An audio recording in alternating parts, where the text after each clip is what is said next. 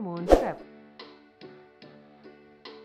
If the pest population is very high, we can use pheromone traps to control the population.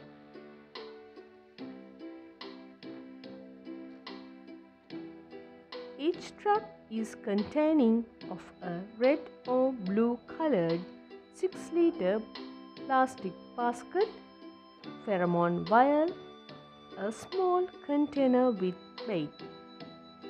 We can use sugar solution, toddy or yeast sugar solution as bait.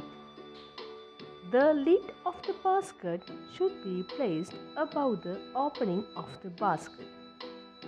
Leave a gap between lid and the basket with the support of 2 parallel sticks.